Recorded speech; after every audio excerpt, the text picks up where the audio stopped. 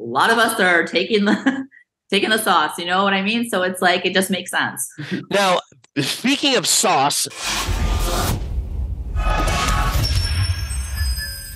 Coach Greg, and I'm here with Dr. Sunny Andrews of all people. I bet you didn't think we'd have her on the channel. And we're going to be talking about all things you want to know about. We're going to be talking about steroids, about being natural versus not. We're going to be talking about women's wellness, the future of the sport.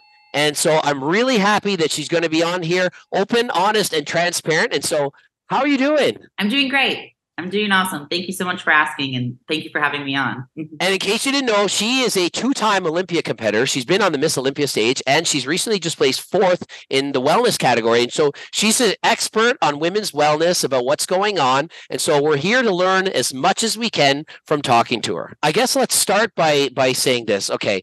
Women's wellness, when they first brought it into the limelight, they first introduced it. My thought was, wow, it's going to be this category for you can carry a bit more body fat. It's wellness, so it's about being healthy. And it's for like bikini girls that are, they're not as lean, but they're more curvy and they're still hot. And it's going to be this great category. What was your thoughts on it? I saw the Brazilian wellness and what it was how people were coming in very full. It did look healthy. It looked like they were eating a lot of fruit. It looked like they were eating carbs. It didn't look like they were emaciated. So I was really excited for the division. And as time has told, it's not necessarily a higher body fat than bikini. And in fact, I think it's actually a little bit less. That there's some girls that come in with cross striations and everything, and they have said that they don't want that.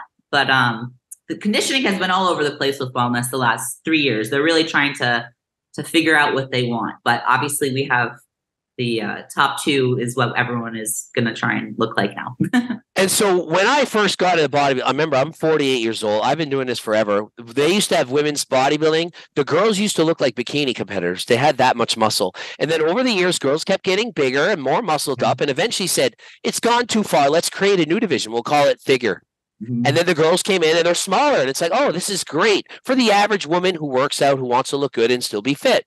Then a couple of years go by, figure girls, they look like bodybuilders again. And they add a new division. Let's call it bikini. And then the bikini girls keep getting bigger. And then they add a new division, wellness. It seems like every single time they add in a new category, somehow they keep rewarding the bigger and leaner girls. And I do believe that's what we're seeing in women's wellness right now. Absolutely. And that was the trend that was happening.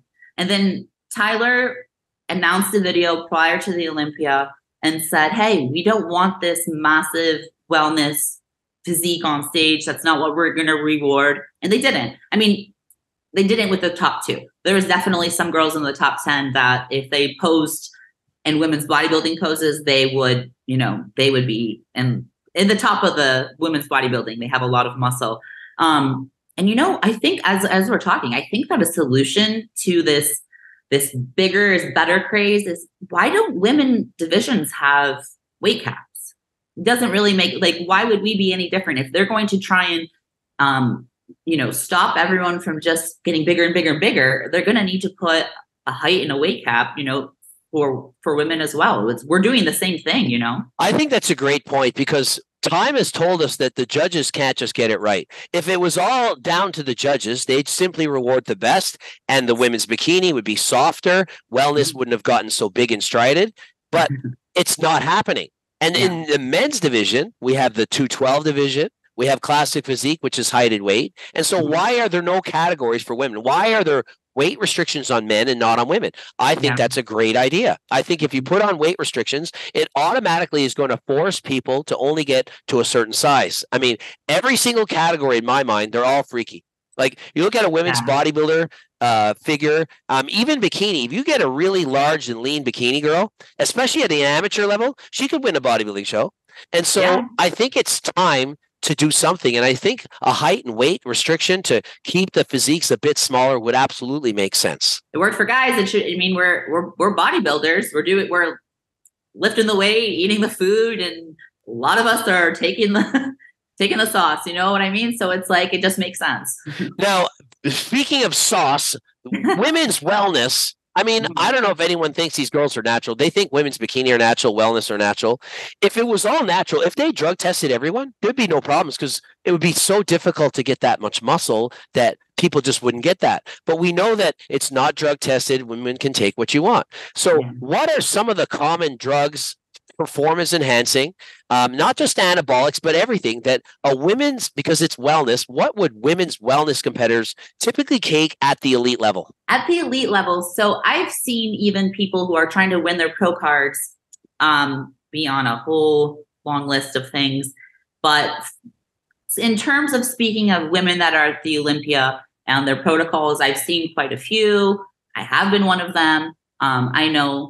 This is not going to be any surprise to anyone that Primo is usually one of the most popular drugs that is taken. And for those that don't know, that's usually an injectable. It can be taken orally, but that's very rare. It's very hard to find. That's when it's real. I've done both, so I know all about it. I've done both. Yeah, so Primo is very popular, obviously. Anavar, Winstrol, people are taking Masteron.